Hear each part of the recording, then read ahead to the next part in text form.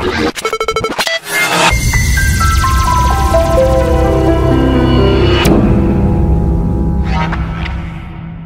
today I'm going to show you how you can change your voice as a female voice, and that too very perfectly. And the people won't realize when you apply effects on it. So what you need to do, must have FL Studio install, and that is a plugin which we call Little AlterBoy. And when you search in Google, you will find it's Little AlterBoy, and this is soundtoys.com, the website where you can get it. If you open it here, though it's not free, it's $99. I think the thing it's doing actually is really less compared to the features, and this $99 is worth spending money. I will show you why I'm talking like this. So let me show you one example here, and if you have downloaded already, let me show you where exactly it should be. This is creating two folders in your computer while installing. This is one of the paths here, program files, VST plugins, and Soundtoys.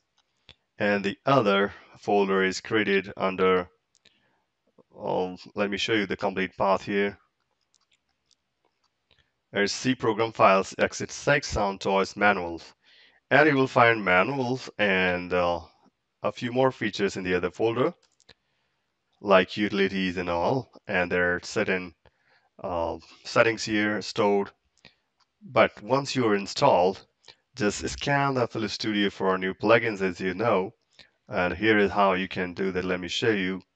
Manage plugins, and here you can click find more plugins. I don't want to do that, just it will increase the video size. Let me show you how does it work actually. So here is a voice. Let me first play it for you, and then you will realize. मेरा जीवन कोरा कागज कोरा ही रह गया, मेरा जीवन कोरा कागज कोरा ही रह गया. And now this looks like very similar to a female voice, but this is not exactly. And here I have applied one filter. If you see, let me just turn it on and off, then you will realize what it is exactly. मेरा जीवन कोरा कागज कोरा ही रह गया. And this is my exact voice. But if I apply this little filter, see. Now let me show you how does it work. So there are two things. Now let me just pause it first. All right.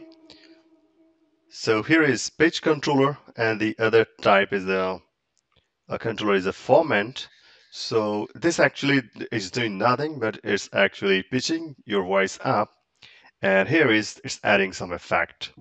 So let me just play it and show you how does it work exactly. So